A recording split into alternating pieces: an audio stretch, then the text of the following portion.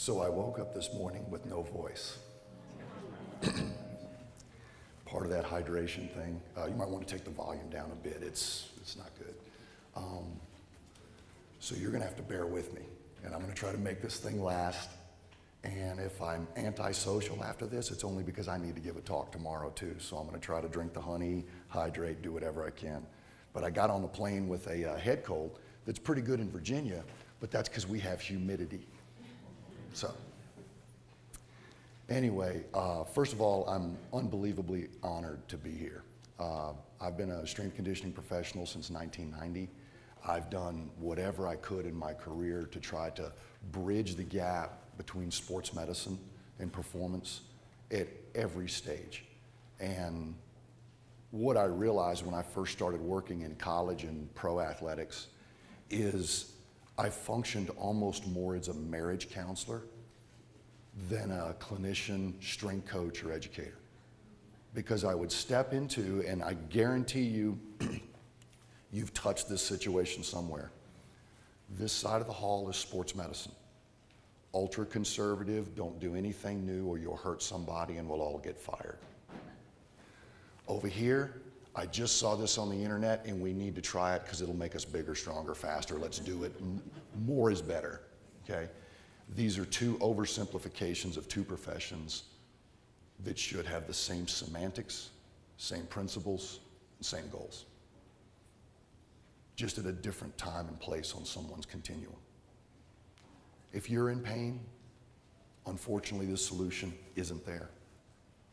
It doesn't mean you can't suck it up. I'm going to play hurt for you for an hour and 15 minutes today. That's the only claim to fame I have as an athlete, by the way. Track and football, the only thing you can say about Gray Cook's athletic careers, that guy could play hurt. Almost as well as he could play well, which doesn't say a lot for my performance. It blows me away, being a physical therapist and a strength coach, how many of the same principles get overlooked. We argue about methodology. We find a methodology we like, we find a lifting style we like, we find a clinical thing we like, and all of a sudden, we become a disciple of that. We lose our clarity, we lose our objectivity, we lose our professionalism when we blindly follow a methodology without asking questions. So our methodologies, our tests, our training, our programming should support our principles.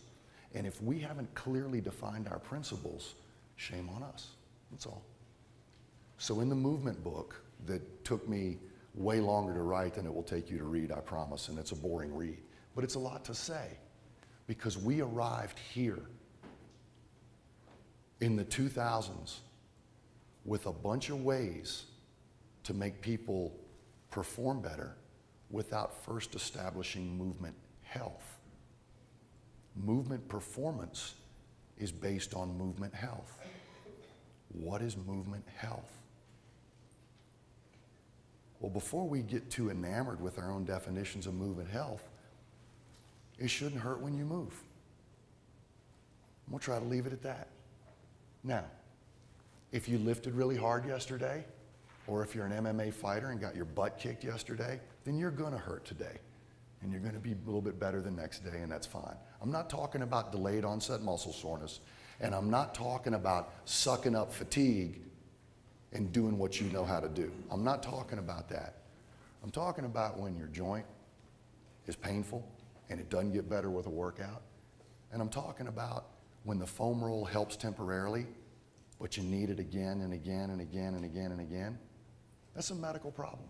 And you can try to address it with a fitness solution. And you can be utterly disappointed when a medical professional drops the ball. But don't be surprised by that. Medical professionals are human. They're at a different spot in their evolution as a professional, and they make just as many mistakes as a fitness professional or strength conditioning professional.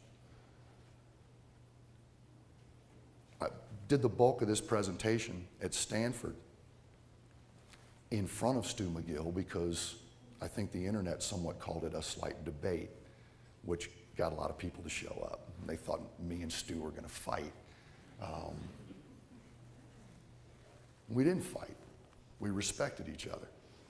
One of Stu's issues with the movement screen right out of the gates was, he feels that a lot of people do a movement screen and think they've done everything. And I'll be the first to tell you, you've only done the first thing. You've established health. And on that foundation, you need to build performance. If you skip that foundation, you're going to find that the foundation won't support some of the loads you put on it. So I don't think for a minute that a movement screen is going to predict who the best athlete in the room is, or is going to diagnose why you got low back pain at mile 3. That's not what the point of the movement screen is.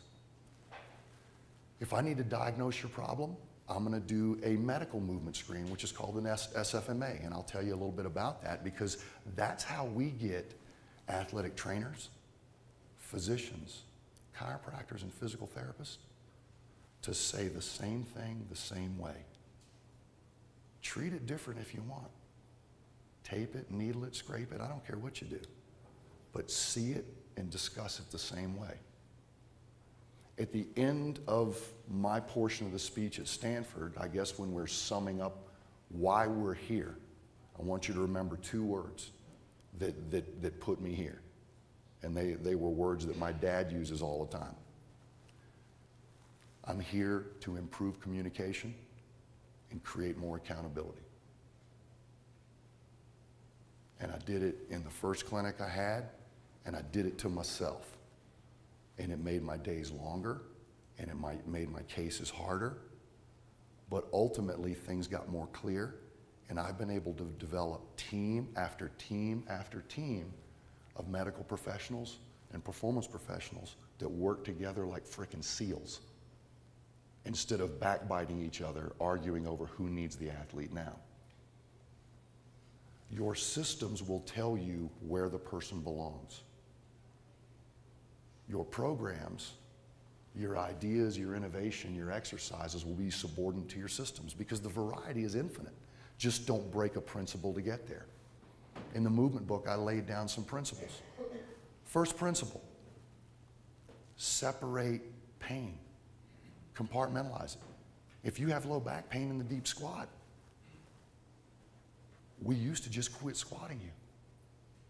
But that doesn't solve a problem, and you're going to use that pattern every time you jump, every time you climb, every time you address the bar for a clean or a deadlift in many cases. So we can't avoid a movement pattern. Now, if you've got a permanent disability, a medical record that says never do that again, that's different. But until you have that kind of clarity, don't avoid a pattern. Investigate it. Get it evaluated. Get it looked at.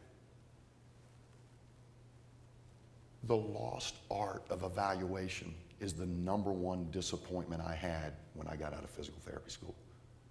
Because everything I learned in physical therapy school is part of what I'm going to try to deliver to you today. We largely attacked human performance from a cellular physiology level. But you're way more than a big bag of cells. You're a big bag of behaviors, totally unique to you. You got chondromalacia patella, and so does she. The exact same medical diagnosis, the same CPT code, the same frickin' copay, and you got the same therapist. Do you get the same therapy? No. His chondromalacia won't allow him to squat, and hers won't allow her to stand on one leg without falling. Their behaviors are completely different in the exact same medical situation. Do they deserve to be treated the same way? Absolutely not. But had I not asked them to move, they'd be getting the same damn thing for 4 damn weeks.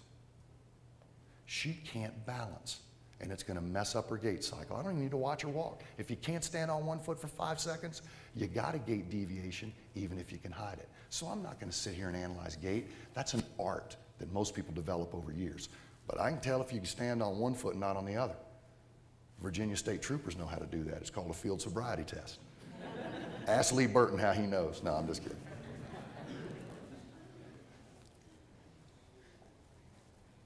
You like that example? Because I can show you shoulder impingement, low back pain, scoliosis, same structure, same medical name, different human behavior response. If your screens and assessments don't capture the human quality, all you've got is a bunch of data. All you got is a bunch of data. I don't know why a painful knee affected her single leg stance and his squat. And I don't know whether pain is causing poor movement or poor movement is generating pain. That means I'm not going to screen either of them. They're already in pain. They said, my knee hurts. And in the presence of that knee pain, that movement pattern is affected one way, that movement pattern is affected another way. So as you can see, your movement pattern alone does not tell me where your problem is. There's a completely different way we discern that. And I already wrote it down for you. It's in the movement book. I showed the medical movement screen to every fitness professional who ever wanted to pick up that book. And I showed the functional movement screen to every medical professional who ever wanted to actually generate somebody who was not only pain-free, but also not dysfunctional. I said this yesterday in our workshop. The number one risk factor for a future injury is a previous injury. There's only two things to pull from that piece of information. Every injury alters you permanently for the worse, or the rehabilitation model is incomplete. And unfortunately, both statements are true. But I think the second one is far more true, and the only one we can do anything about. Okay? So unfortunately, some of us are going to get injured, and we'll never be able to do what we used to do again. Get over it. I've eaten that slice of humble pie about 8 times. There are a lot of things I can't do that I used to could, and I got the surgical scars and stuff to prove it. Some stupid, some unavoidable, some totally self-imposed. You learn.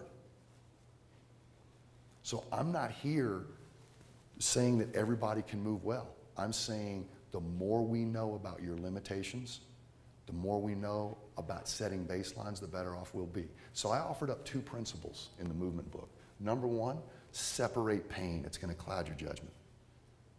If I got somebody who doesn't hurt but can't touch their toes, can't backward bend, has no hip extension on one side, I'll show you exactly what to do and where to start. But the minute pain's involved, we got to look at it. I'm sorry. Stick your head in the sand, cover it up with ibuprofen, hope it goes away, get you a Men's Fitness and read it cover to cover. See if you can help. Type your symptoms into Google and it will more than oblige with completely differing opinions about a general statement about your specific problem. It hasn't compartmentalized your behavior. It hasn't done a responsible professional screen or exam. But look how many people are consuming self-help on the internet now. And if I had to describe it, they are seeking a fitness solution to a medical problem, and it's because the medical team that they had dropped the ball or only focused on their specialty. When I get you out of low back pain, that does not mean you're functional. Just because your low back doesn't hurt doesn't mean your single leg stance came back. It just means I got your symptoms down. And I might have done that by taping you up, putting you in a brace, and telling you to rest and not work out. But at some point, you want to live again. Unless a physical therapist is personally involved in fitness, many of their exercise recommendations for how not to get injured again are stupid. Seriously, they are. We don't learn enough about training and conditioning in physical therapy school to program you successfully to lose weight or run faster. If we had that as an adjunct profession or parallel skill set, maybe. But physical therapy school doesn't do that for you. Nor does a education in performance or personal training get you ready for the kind of responsibility you got when you're advising somebody about their pain. Because if that pain's being caused by bone cancer and you sell them a foam roll for 6 months, that 6 months is wasted when early detection could have been the only thing to save their life. So don't be cavalier with pain. Don't treat it like a mom with an only child either and be scared of it. It is a signal that calls for responsible professional action. And if I run you through a battery of movement tests and none of those movement tests stir up your pain, then we may need a heavier load test. So very often we don't see the pain until you're in mile 3 of a run. Well, then we've got to do those tests. But we can't stop investigating it, and we must give you an intelligent explanation for what you're doing to yourself, what your workout's doing to you, and what you can do to solve that. Pain is a signal. That's all. And we've got to create a model within performance to deal with that. And here's why. Who's the front line of defense? The conditioning professional. You might want to say the athletic trainer, but you've got no reason to see the trainer unless you decide to see the trainer. Everybody sees the strength coach every day, and I'm talking about the athletic trainer, but everybody sees the strength coach. Everybody sees the conditioning coach. Everybody sees the personal trainer. That's the first line of defense. When we tried to get a hold on scoliosis back in the 50s and 60s and 70s, who did we empower to do scoliosis screening? PE teachers. Now, did PE teachers assume for a minute that they had to correct the scoliosis or just participate in early detection? You won't be able to correct all the problems you uncover. You will often need an ally to help correct some of those problems you uncover. It does not mean you're not being a professional. You're being a specialist and not stepping outside of your specialty to try to solve a problem for somebody who's not interested in dealing with two different professionals. One to program their fitness future and one to deal with the injuries of their past. It's going to take a team. It takes a team to manage a team, but it also takes a team to manage an individual in many cases, when that individual has certain signs and symptoms. What I've noticed time and time again in the fitness industry and in the performance industry is we are totally aware of our problems. Gray Cook and movement screening science and everything we know about movement doesn't need to stand up here and tell you that flexibility is a big problem in strength conditioning. That creating metabolic packages that don't break people down but actually make them come back stronger. You know all that, but here's where we make the mistake. We are so empathetic, we are so helpful, we are so inspired to make the world move better that we often seek the solution before we clearly define the problem. And in there lies our biggest problem. When you go to a fitness conference, your next fitness conference, look at the ratio of assessment, screening, and testing information compared to exercise, workout, and programming information. And what you'll see is that we want to shoot bullets. We don't want to aim at targets. We like shooting. We like the gun that goes like this. We don't like the one that goes like that, because everybody can see when we miss. But I've always looked at it the other way. Everybody in the room knows when I hit too. You got to play it a little bit tighter. You got to play it a little bit tighter, okay? There's plenty of people out there who are going to do the other thing. So you want to distinguish and define yourself? Do what the carpenters do. They measure twice and they cut once. They don't shoot and then aim, they aim and then shoot.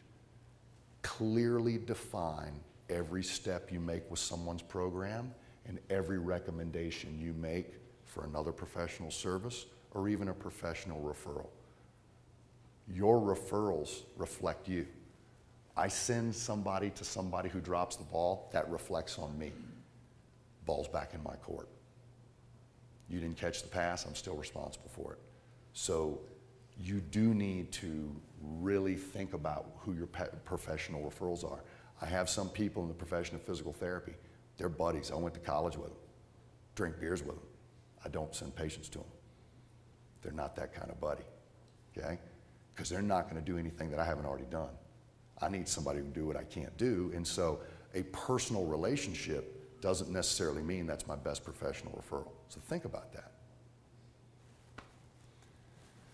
It's always good to go through these three things when you're ready to adopt something new or think differently about something, or question what you know about something. This is an awesome book. It's been out for a while, but it's one of those reads that about every 18 months, you'll get something new out of it.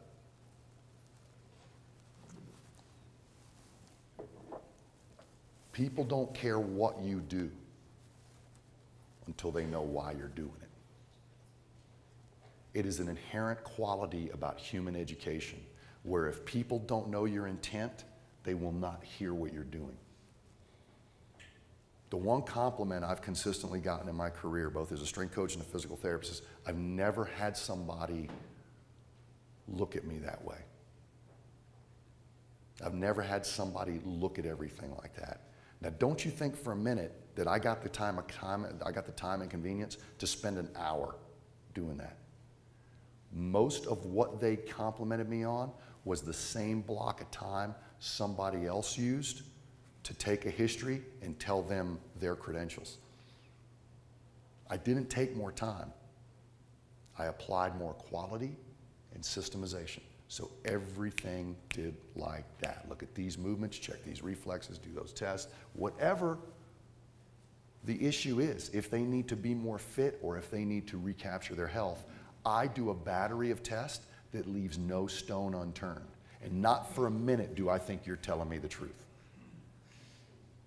If you knew what was wrong with you, if you knew why you weren't dropping weight, and if you knew why you were in pain, you wouldn't be standing here in front of me.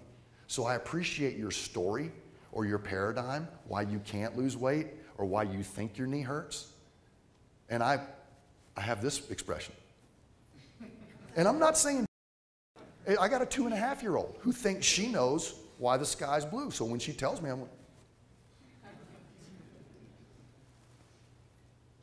I don't discount it. I don't step on it. They got to get that out. They got to tell you what they think it is. And then you do your investigation. You know how many times knee pain isn't a knee problem? Ask me, do you know how many times knee pain isn't even the biggest problem? It's hip stability, which causes inappropriate knee alignment, which creates tendonitis, which is symptomatic right here. But let's give you a bunch of anti-inflammatories and see if it goes away. It doesn't go away because you're making more inflammation, and now you've got this whole pain response, this whole pattern that we got to capture. The why statement for movement screening is we scrutinize functional methods without metrics.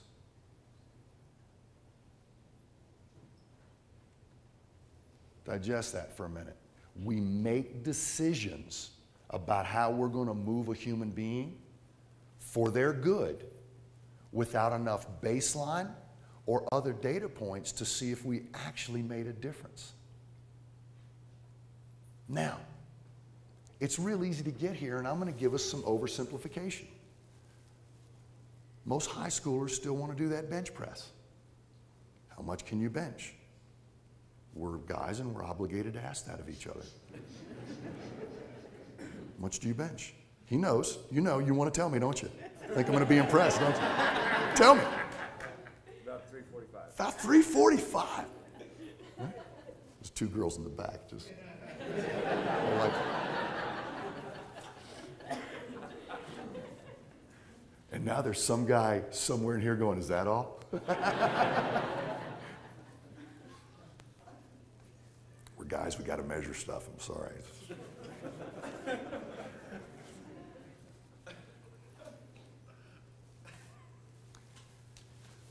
So if we're only looking at the bench press and we're only looking at a strength gain, then we'll be pretty impressed with what a bench, a bar, and some plates and a little bit of programming can do, especially if you throw in some negatives and some supersets and stuff like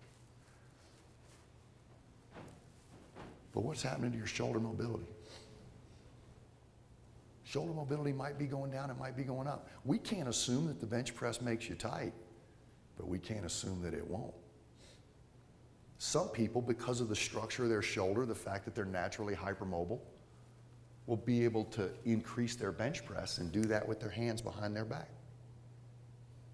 And some people are already working with a little bit less mobility, and when they tell their brain that this is really the only reason you have arms, this right here, and this right here, and a little bit more of this and some more of that, and maybe this hand just to keep balance, you know, but do this and do that, then you really don't have a reason to do that. And so your brain is not going to allocate precious calories and resources to maintain movement patterns that you don't use. This entire thing sits here to help you find pleasure, help you avoid pain, and to be as efficient as possible whenever possible. And sometimes the most efficient way for someone to deadlift is to do it incorrectly. Bend over and just pick it up. Don't use good mechanics, because when we tell them to use good mechanics, it's much harder work on the front end, but your gains and your safety are greater on the back end. So how do we sell technique? Well, first of all, make technique not so hard. When somebody has so many flexibility problems that they can't even get in the proper position, stop coaching and start correcting. Indirect coaching and direct coaching are two different things. Direct coaching means, give me that neutral spine, shoulders back, boop, now do your pull, and it looks better immediately. He's ready to learn, and a few words got me better motor control, got me better technique. If I find myself saying that for the fourth time, either he's got his iPod in, or he can't do what I'm saying. And if he can't do what I'm saying, I shouldn't say it. And actually, I should know it beforehand. I should know when he's coachable and when he's not coachable. When you have significant mobility problems, you are uncoachable. I can program you and offer up a correction. I can even say, that's so stiff that it's not responding to stretching. There could be some underlying stuff there. Let's get you checked out. Musculoskeletal exam. I know you're not hurting that bad, but your flexibility is not changing. Your system isn't budging. There's a reason for that. But I don't stop pushing. Why doesn't your knee bend? I don't know, it just doesn't bend. We start bending it, we find out the reason it hasn't bent back there is there's a little tear in your meniscus. And now you've been reminded of that again. But much better here than hiking down that trail with a pack on. We got to find it, we got to explore it, we got to figure out what these things are. We debate methods too much. One of my favorite lines from Dan John is everything works. And he's right for about 6 weeks. Everything works for 6 weeks. Now we got the placebo effect in there. By the way, is there any medical measure that doesn't respond to the placebo effect? Heart rate variability doesn't. Heart rate variability is immune to the placebo effect. If I do something to get your heart rate variability in check, you're in check. That doesn't mean it doesn't go off the skids every time I do a compromised pattern on you. But there are certain things we can watch. We can watch the way people breathe. We can watch the way they hold their body. There's no placebo effect for flexibility. If you can't touch your toes, there's not much I can say to get you there. I can put you on a program to get you there. We got to do that. We got to measure these things, and we shouldn't be debating things that we don't have enough information on. And I realize that's going to kill about 75% of internet traffic, but let the people on the internet do what they do. We're in the trenches, we work, some of us like to talk about it a little bit, that's okay, but make what you say principle-based, not method-based. First two principles in our movement book. Separate pain. Number two, set a baseline. Don't talk about stuff that you're doing to somebody if we don't know where they were, if we don't have a baseline. That is the absolute brilliance behind concussion management right now in football. Not just running out on the field and making sure you're stable and all these return to play criteria. If I don't have a sample of your cognitive processing beforehand, then I won't know how screwed up it is when you get your bell rung.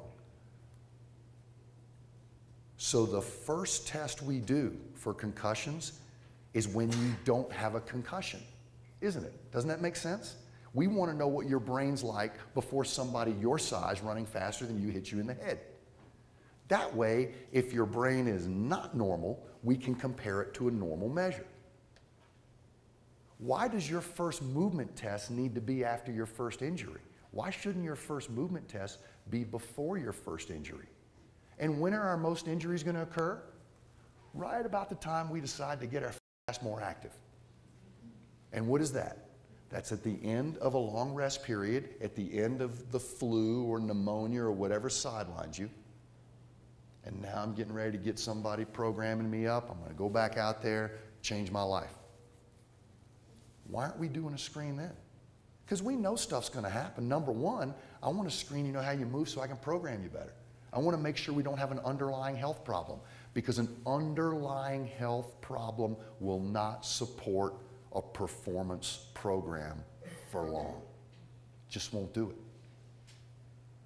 We talked about this yesterday. A lot of people have tried to prove that the FMS is actually a good performance test.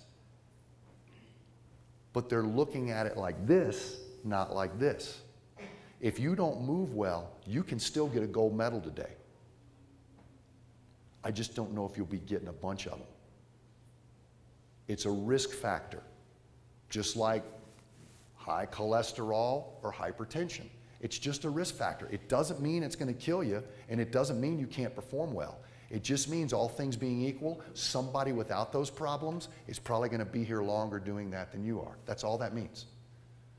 So I want to get away from this whole injury prevention model, because it's not sexy, and we don't go there to prevent injury. We go there to perform better. And to perform better, we need to be healthy, and we don't need those things that cause us to compensate, substitute, and move poorly, compounding that. So if you agree that the best time to do a concussion test is before the concussion, then Monday morning, you better be doing something other than making a program for somebody you never met before. You gotta run them through something. We tried to create a screen that was intentionally not an assessment. It doesn't talk about body parts, it talks about movement patterns.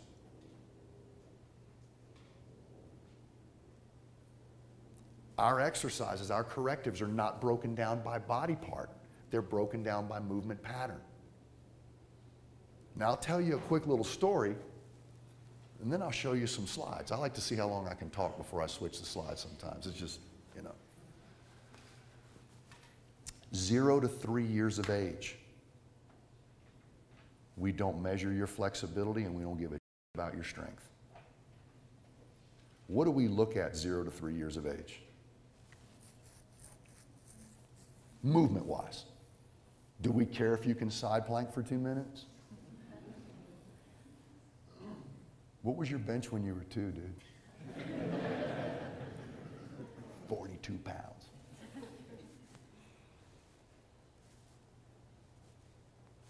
Zero to 3, as long as your child is crawling by a certain age, we don't care. Some roll early, some get more head control left than right. But by that developmental milestone, that little mark in time, everybody seems to hit the mark. The few that don't, that's a red flag. This child isn't rolling by a certain age. Let's get them looked at. Sometimes we find out that they have a sensory motor problem. Sometimes we find out that they have a brain injury. Sometimes we find out that they got a dislocated shoulder and nobody knew it, and they don't want to roll to that side. But they're so freaking flexible, nobody can tell.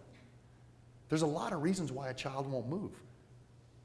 But we wouldn't look at any of them unless we used it as a biomarker. If they're not rolling by a certain age, we're looking at something. It doesn't matter what that something is. The fact that we're looking means we're going to find it. But we wouldn't even be looking if we weren't looking at that milestone. And if they're not crawling by a certain age, or walking by a certain age, or talking by a certain age, then we are alarmed. But as long as they meet their minimum, their milestone, we don't mess with them. That means that we manage babies, and we manage babies very well from a movement perspective by not looking at parts. but by looking at patterns. And only when the pattern is bad do we look at a part. Because if you start looking at body parts in isolation without looking at a pattern, you're going to waste a lot of time on a link in the chain that ain't even close to the weakest link. You're going to find internet articles that support your decision and a bunch of methodology that allow you to interact with this body part. And it will make a bit of difference in the way somebody moves in the grand scheme of things. So even though I need you to know the body parts, I need you to interact with that working knowledge of anatomy. The way we deal with the human organism is we compartmentalize the most dysfunctional movement behaviors, call them like we see them. Now, if it's not dysfunctional, then we need to learn a term. Good enough. Most people in this room feel like your blood pressure is good enough. And most of you are right. Now, if you get a 2 on the deep squat and the movement screen, it's good enough. But I need a 3, because it'll mean I'm a better person, right? 2's you're out. But don't be worse than that. Manage health problems from the bottom up, not the top down. Vision, good enough. Hearing, good enough. Respiration, good enough. Movement, good enough. Blood pressure, good enough. Triglycerides, good enough. All I need is good enough. That's enough health to get you a gold medal, to fly an airplane, or to climb a telephone pole. Now, these are specific activities that are going to require more training, but they're all built on the same health base. You know how many different sports have wanted me to build them a movement screen for their own particular sport? And I'm like, you use the same friggin' eye chart and you use the same blood pressure cuff. You use the same body comp, you use the same bathroom scales. Movement is movement. What you do with it is your sport, is your tactical job, is your occupation. But movement is movement. Now, here's the funny thing. When we start looking at sports like golf, and we see strength coaches trying to generate rotational power, we just assumed that since they're golfers and they rotate, we should exercise rotation. Don't really need to. Don't really need to. What should we do? Maintain the movement patterns. These people already know how to swing a golf club hard enough to freaking kill you. I can swing one hard enough to just really piss you off and make you limp a little bit. If they hit you with a golf club, in most places, you will die, all right? That's how hard they're swinging the golf club. And they're not big and they're not brawny, but they know how to create that acceleration. And the experts in motor learning know that if we're not doing an exercise at or near the speed of competition, you're pretty much just burning calories. And if a golfer, a pro golfer is going to burn calories, they should probably do it hitting a bucket of balls or dealing with course management. And I work in the PGA, so I think I'm qualified to say that. Do you know the one thing we noticed of all the golfers who make a really good living at golf, either teaching it or playing it or both? In the movement screen. Do you know the one movement pattern that the best of the best seem to cluster and all have in common? The deep squat. But not because they're retrieving putts. Most of them retrieve a putt like that. Reading a putt, most of them don't have their heels on the ground. They pop their heels up, right? The reason good golfers have retained their deep squat is not because the squat's important to golf. It's because the squat demonstrates uncompromised hip mobility, and that's important to golf. So believe it or not, you could help more golfers who've sought your help by not giving them golf-specific rotation stuff and bands and fancy gadgets. Give them their squat. And if you run out of room in the squat and they're so stiff they're never going to get much better than you just got them, then at least make sure they own their deadlift. And once they own the deadlift, you can teach them a single leg deadlift, which is about how to shift your weight, which is what golf is, single leg deadlift. Make sure I can do it on this side, make sure I can do it on this side. Most of the best golfers I've ever worked with had a little problem, a little glitch, and they wouldn't finish hard on their left. And a single leg deadlift exposed the fact that they didn't want to be on their left. And since I took away the medical reason they couldn't be on their left, Now all we got to do is train left single leg deadlifts. And they're right back where they need to be. We didn't rotate them once. He already knew how to rotate. He makes $1 million a year rotating. I'm going to design a drill out there that's going to help him rotate better? No. What are the lockups in the body, guys? What are the lockups in the body? T-spine. T-spine's a lockup in the body. You know why? We don't breathe well. We don't enjoy breathing. We like sitting a lot, and our head's way out here, so we get this rounded T-spine stuff. But there's a flip side to it. The reason you lose T-spine mobility isn't just undertraining. Overtraining does it too. We've gotten so obsessive compulsive about having a strong core that we forgot to make a stable core first.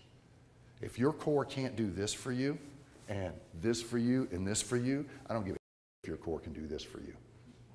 But if your core can do this, and this, and this, and you're going to do anything athletic, it better be able to do this too.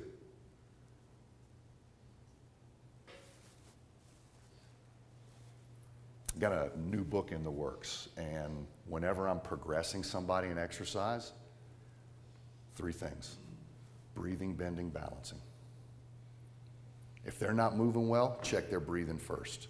If for some reason I put you in a pattern or a lift or a move and you start shallow breathing, there's a certain degree of anxiety there, there's a certain degree of emotion there, and it doesn't even mean you're conscious of it.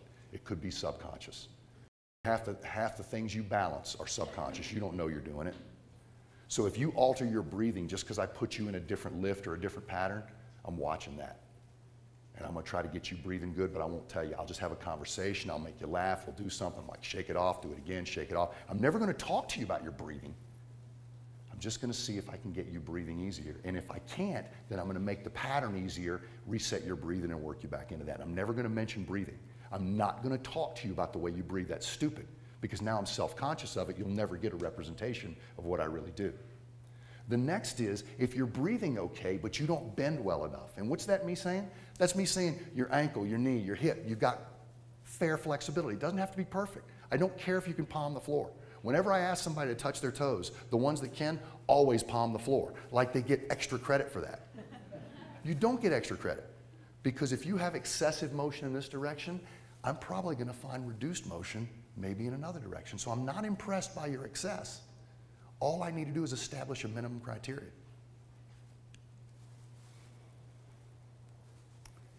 If you don't bend, that is the reason you're not moving well. And if breathing and bending are good, then every lift in the world is a balancing act, isn't it? Whether you're doing body weight work, endurance work, sprinting work, or load work, isn't it about balancing? Isn't that what technique is all about? Stacking your joints, aligning your vectors, and acquisitioning your pushes and pulls. If somebody's moving, look at how they're breathing. And if they seem to be breathing okay, make sure they can bend enough to support this pattern. And if they can breathe and bend, they're just not balancing. And we coach balance, but we don't coach breathing and we don't coach bending. We make it possible. If your T-spine is tight, you're not breathing, you're anxious, we got to figure out something that's not intimidating you, because you're not going to learn in this environment anyway. When you're shallow breathing and anxious, you're not going to learn. Your learning pathways are closed. We got to deal with parts, patterns, and performance. But my big pet peeve with a parts approach is it's okay in medicine because we've already looked at your patterns, or at least we should have. But the minute we start offering up mobility solutions without a pattern or a baseline, or stability solutions, we're talking methods without metrics. If you got a good system, measure something, do something, measure it again, I'll be impressed. But you got to measure it first. You don't know how many people have offered me so many great solutions that would work in the FMS. The only thing they didn't do, a little bit disappointing to me, they got these great mobility techniques, these great corrective exercises. The only thing they never did is test it against the movement screen. I think you've got an awesome idea. Have you tested it? Because it looks like that should really improve somebody's squatting or somebody's shoulder mobility. How many screens have you done? Don't be scared of the truth. If it doesn't work, it doesn't work. You just learned something. You learn what not to do next time. How many light bulbs did Thomas Edison make before one lit up? He still gets credit for lighting one up. If we look at performance and it's poor, we won't know what caused it. And if we look at performance and it's good, we won't know how long it's going to be there. We need more information. So I've always said this is your entry point. Don't look at the parts if the patterns look good. Just don't do it. There's more confusion than clarity. The human body is so complex, it's going to blow your mind. How the fascial system works to both support the muscular hydraulic and help align the joints. How the stabilizers, even though they're mostly slow twitch muscles, fire faster than the prime movers, which are mostly fast twitch muscles.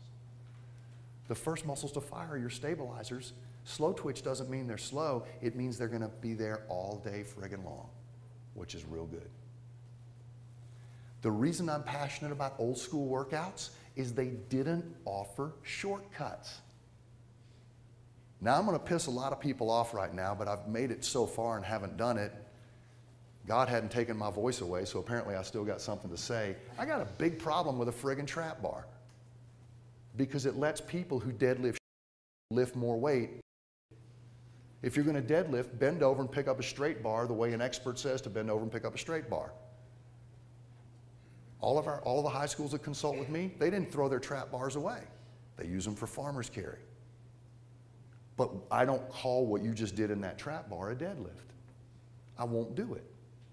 It's not fair to the deadlift and all the people who do it right. So exercise technology, exercise equipment has offered us many shortcuts to make people think that they're more fit than they are. We invented the modern running shoe that took away our authentic stride and allowed us to strike on our heel like we should when we walk and like we should when we run. Old school programs don't have shortcuts because they don't have fancy equipment and they got people running them. So the reason you see me as a modern professional migrating back to what Ed Thomas said about Indian clubs or what Pavel's saying about kettlebells or what Erwan LaCour is saying about MoveNat and Primal Move and stuff. The reason I'm talking about that is because they removed all the shortcuts. And everything you get on those platforms, you earn. You allow your body to adapt. You allow your movement patterns to mold. So we just remove the shortcuts. And when we go back to old school workouts, you don't even have to obsess on the movement screen because the constriction is built in there. If we never let people do cleans that couldn't do deadlifts, we wouldn't have some of the problems we do. If we established unbelievable deadlift before we ever loaded someone's squat, we would have followed a law of nature. Babies can lift way more in a deadlift than a squat, and so can people who've never lifted. Let them get their competence with load on a deadlift and a single hinge before you do triple flexion extension. Your deep squat is first and foremost a mobile, maneuverable position used to evade harm and reduce your body posture. It can also be used for lifting, but make sure you know how to lift first. The deadlift is beautiful. Learn one, you can at least do a farmer's carry, and learn a bunch, and maybe we can get you to a swing. And those things load you the way you were designed to be loaded. They put you on your strongest levers and let you get confidence so you're not scared of weight.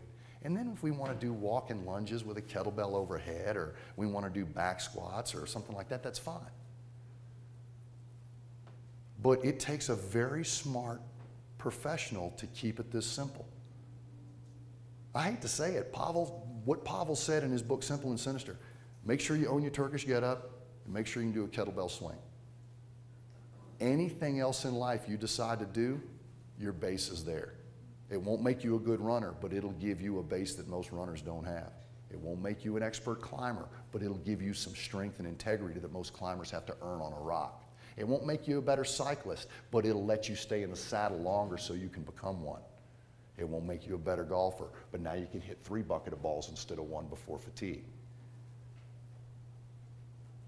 You want to show me how brilliant you are? Show me how friggin' simple you are. You want to show me how much I like you?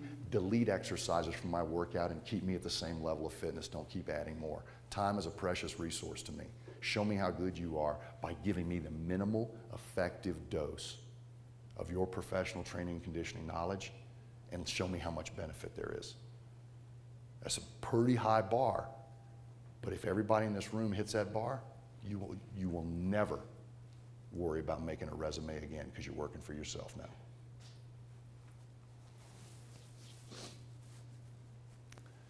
So if we're going to look at patterns, we got to look at them correctly. The pattern should follow a weakest link technology. It is my goal to find your weakest link. And sometimes your weakest link isn't movement. Sometimes it's a nutritional bottleneck. Sometimes it's an emotional problem that's causing a lot of physical stress, and sometimes you're not getting enough sleep. Sometimes you're dehydrated, and sometimes you think you're over your injury, but I say you're not. You're not in rehab till you say you're in rehab. You're in rehab till I say you're out of rehab. Unfortunately, because you don't have the metrics for me to say you're healthy. So you can pretend you're healthy, but your metrics don't say you are.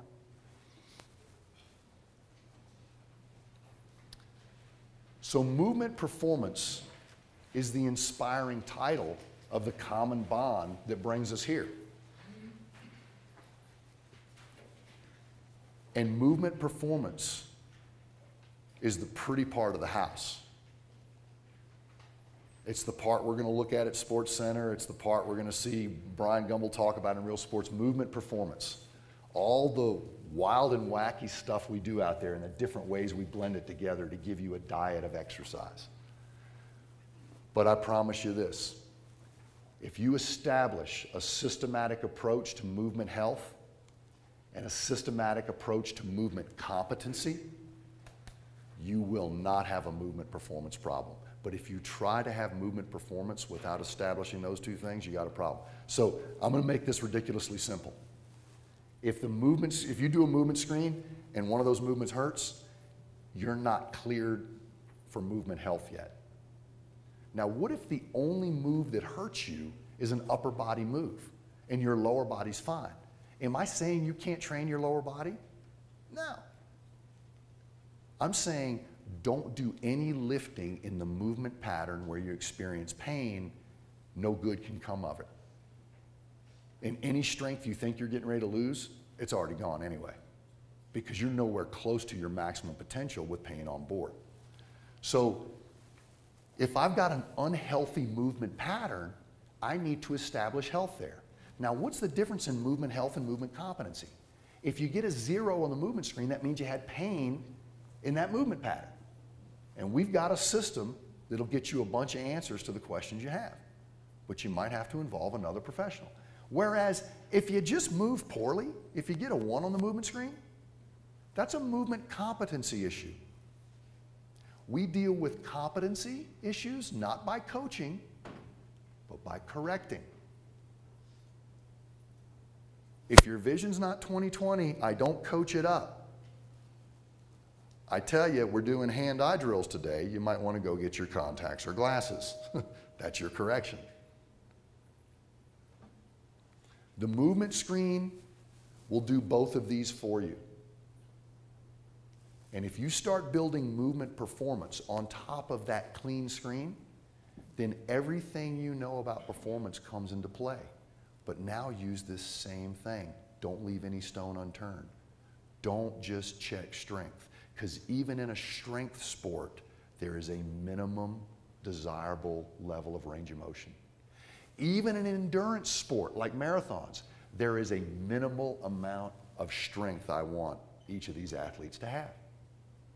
So when I'm advocating that a runner should lift and a lifter should stretch, I'm not doing it because I'm just into it. There is a minimum level of flexibility you need to get into your patterns. If I let you get a bit tighter, you're not just lifting the bar and the plates, you're working against your fascial planes and against your muscle tone. Making you move better is taking weight off the bar, because you're half the problem. You're thinking that bar's heavy. You can't even move in one body weight. When somebody can't squat their own body weight, feels heavier when you squat because you're part of the problem.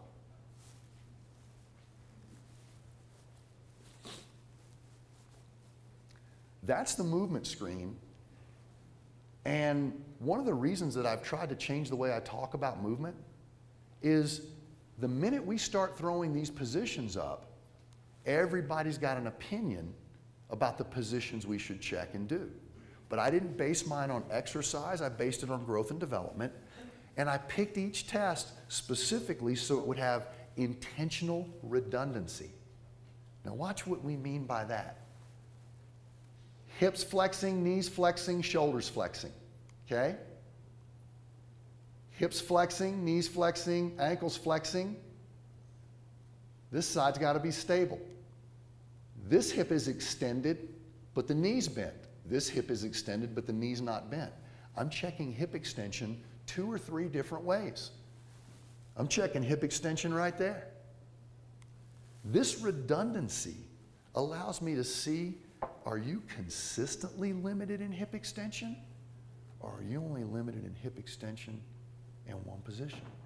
If your hip extends right here and right here, but your hip doesn't extend right there, that could be a tight rectus femoris because it crosses both the hip and knee joint and the knee's bent. So if all of a sudden you can't extend your hip in a lunge, but you can extend it in the other two, the lunge pattern tells me to go right to a corrective that's going to make you own half kneeling. How's that going to stretch my quad? It's not. It's going to make you not use your quad when you shouldn't be using your quad. One of the reasons your quad's so tight is you're using it when you should be using your glute. Well, I'm going to put you in a position where your glute's the only thing that can help you and your quad can hurt you by trying to help you there. The natural patterns of growth and development give us all the isolation we'll ever need if we'll drop back. Training human beings ain't about progression. You must be equally willing to regress them. And that's not a negative. It's an opportunity to learn. Because at this point, you're not learning anymore. So we regress, learn more, move forward. So the tests are built to interact with each other. Biggest freshman mistake in the movement screen? I like this test, I like this test. I delete all other tests because I am in fear of things I don't know. But I recognize this, these are my tests. I'd rather you not do it at all than do it wrong. Because for us to make a difference with what we're trying to say with movement screening, we need a large part of the professional population not doing it. That way we can see how good you are. So don't do it or do it. I promise you. You're not qualified to modify it yet. I don't even know if I'm qualified to modify it. We got lucky on the front end because if we had made the movement screen more complex, reliability goes down. And reliability is extremely important. We need to be able to see the same thing so we can communicate it. And if we can see and communicate about the same thing, then we both by default are accountable. And that's a good place to be. It is a screen. It is a screen. A screen tells you if you need further assessment. If you're doing assessments without screens, you're doing it arbitrarily. We should do MRIs on everybody's back. We'd be treating a lot of people who didn't need treatment, and a lot of people who had good MRIs and back pain wouldn't be getting what they need. We decide what we're going to do by multiple pieces of information.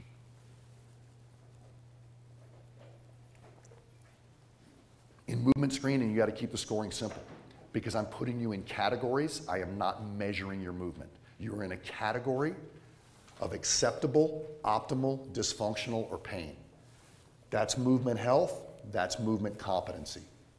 So ones on the movement screen simply mean train the heck out of this pattern, correct the heck out of this pattern, don't load it greater than one body weight. So that means no impact and no external loads. Somebody tell me why. And it's not because of a risk of injury. That is not my first order of business. We are not loading an incompetent pattern. Why?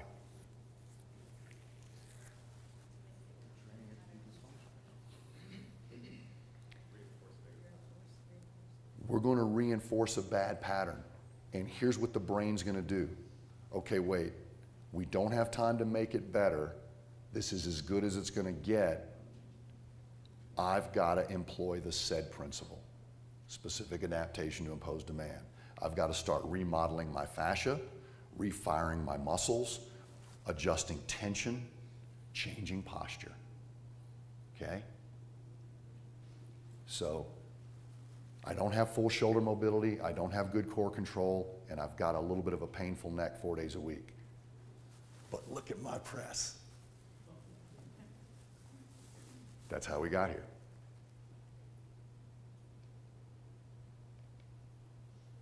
We don't load the pattern because the minute you load a pattern with either impact or weight, the brain hits save on that document.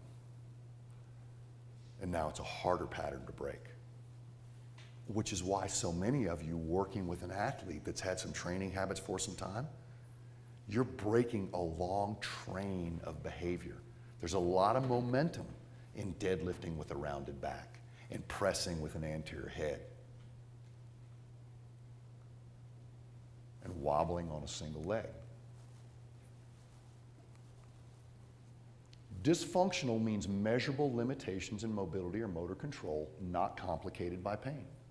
That means if somebody gets a 1 on the movement screen and you decide to break it down and put a goniometer on it or do a little strength test, you will always find something. You will find a specific thing to work on, maybe even a body part that's not functioning right.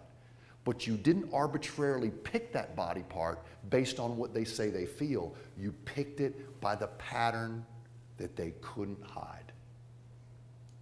It's a much more honest exchange of information than asking somebody what their problem is. They're not qualified to tell you. It is part of their normalcy. Most of what they say is tight isn't tight, it's fatigued. And their tightest thing isn't even obvious to them because it's been so tight for so long, they don't think it moves anymore. So you can't perceive tightness where you don't have movement. A report of pain provoked by a movement pattern. It's that simple.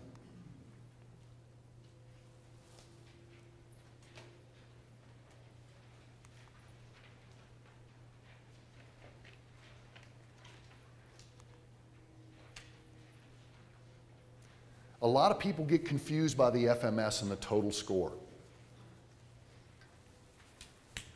Horse's mouth right here, okay? It ain't about the total score. Why did researchers think it was about the total score? Because researchers work with numbers. We threw out a test. It's obvious and it's a forgivable mistake. 21 must be the goal. It ain't the goal. Establishing normalcy is the goal, and 2s on everything will get you that. So when you look at a movement screen, the first thing that should hit you is zeros. Do they have zeros? And I told the group this yesterday, and I'll tell you, 20% of the people that pass a pre-participation exercise or athletic physical by a medical doctor have pain on the movement screen. It's not just limited to high school kids. Pro athletes, tactical athletes, everyday fitness participants, 20% fail rate due to pain after a doctor says you're cleared to exercise. Because a doctor cleared your cellular systems and your metabolic systems, they didn't clear your movement systems. So we got a 20% fail rate before the FMS score even comes into play. So if you took away everything in the FMS, including the score, and simply did those 7 patterns on people who said they're willing to exercise, 20% of them probably aren't going to be getting the benefit they think they're going to get because they don't even have movement health. Poor platform for fitness.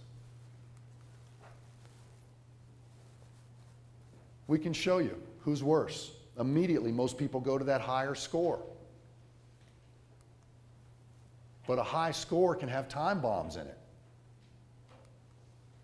So your goal on the movement screen, this guy's got pain. He's got a high score, but they factored it with 0.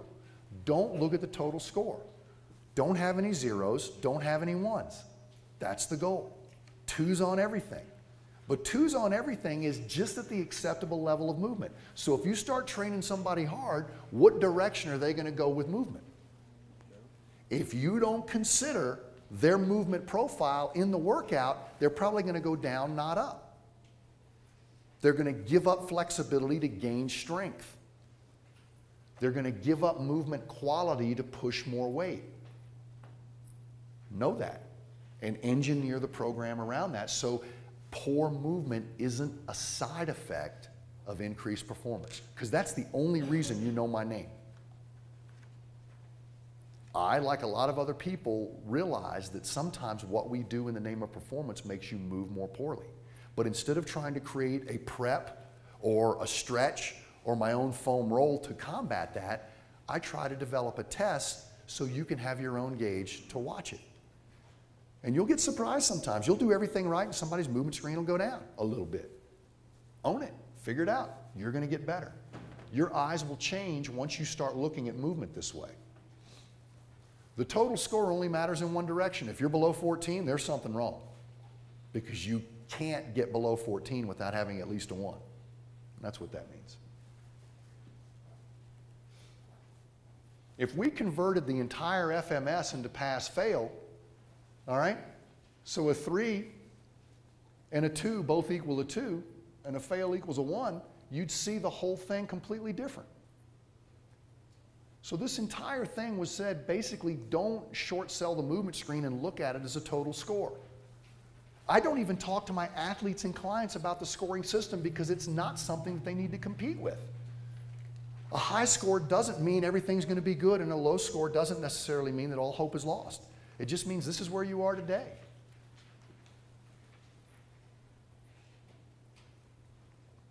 Now, where does a 3 score help us? If you do 3 on a movement pattern, you are optimal in that movement pattern. How much do we need to prep that movement pattern? We don't need to prep the lunge before we work on the lunge. You're perfect in the pattern. We need to have a physiological warm-up to get your state of readiness, to get your neurological system ready. But you don't need to stretch. We got a lot of people have no business stretching, but they do. Well, it just makes me feel better. There's no reason you should be stretching. Your mobility is not your weakest link. It might be a ritual you're used to going through, but it has no benefit on your fitness or performance whatsoever. So we're in the habit of stretching things that don't need to be stretched, and we're in the habit of strengthening things that we can't prove made us better. So we got to keep dialing it back and looking at that performance and that movement. I don't like the term injury risk prediction. I like the term injury management. So if I know what your previous injuries are, and I know where your pain is, if you still have it, if I know your FMS, if I also have a Y balance test, and then we ask some psychosocial variables, now I'm dialing it in. The FMS has never been a standalone. It's a tool in a toolbox that will help you do that. So when I'm called in to a big-time organization to put a lasso around injuries, I don't just give them an FMS kit and walk away. We have an entire system, and part of it is scrutinizing the program everybody's been on.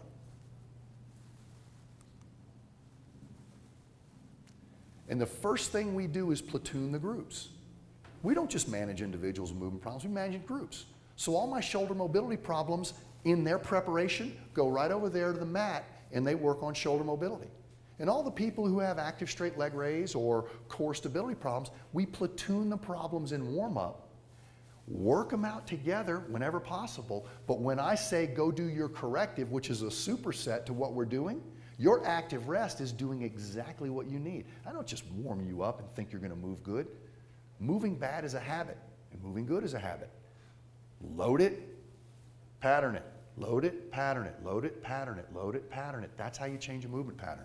Not by doing this glorious preparation and not revisiting the pattern. You revisit the pattern after every load, after every impact, to make sure it's not eroding.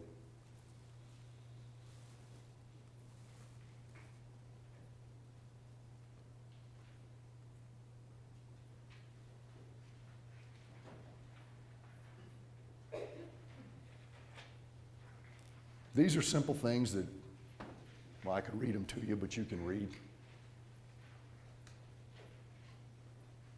This is not an assessment in any way, but it'll tell you if you need one.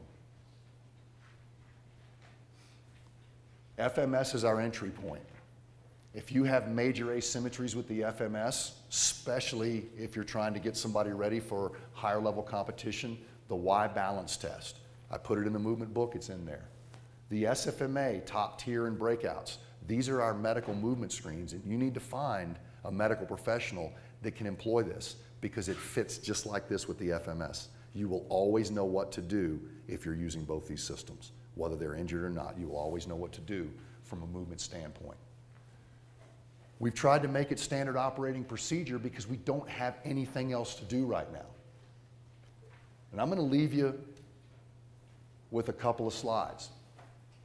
How many people in here make your major living in sports medicine or some type of rehabilitation or medical clinical profession? The role of sports medicine and rehabilitation is to get you strong enough to train. And my word strong here actually means healthy, okay? It's implied. So I'm talking mental, physical, whatever. The point of rehab is to get you strong enough to train or healthy enough to train. Now, what are the complications we run into? Time, resources, education. But what is the key marker to watch if your job is medicine? That's it. If you're not managing that, you're not doing your job. And doesn't mean, I've had a lot of people I can't help, but part of my job is finding somebody who can help them. But I can't say you're strong enough or healthy enough to train if that's still on board, because pain complicates motor programming in inconsistent and unpredictable ways. That means the software you're laying down every day training, even if we're not jumping up on that painful pattern, is going to get you. So we go through it like that. That's the SFMA in a nutshell. Role of strength and conditioning. Now I'm going to leave you with this one. Get you strong enough to perform. Strength here means fitness. Same complications. Time's never on your side, resources could always be better, and education is always changing. What's the key marker to watch? Let's see if you get this one. State of readiness. That means sometimes your best advice is going to be about recovery, or sometimes your best advice is going to be about nutrition or sleep, or we're not doing that lift today because you don't have enough movement to support it. State of readiness. Are you ready to train? And if you're not, what'll get you there? Think about that. If the medical professionals were to do what they were supposed to do with pain, and you did what you were supposed to do with state of readiness, we wouldn't be here. Because nobody would ever get a load they didn't deserve, and people would only be pushed when they could accept the load. And they wouldn't have to be doing it with pain because we'd be doing our job. That's my vision and my voice held out. Thank you.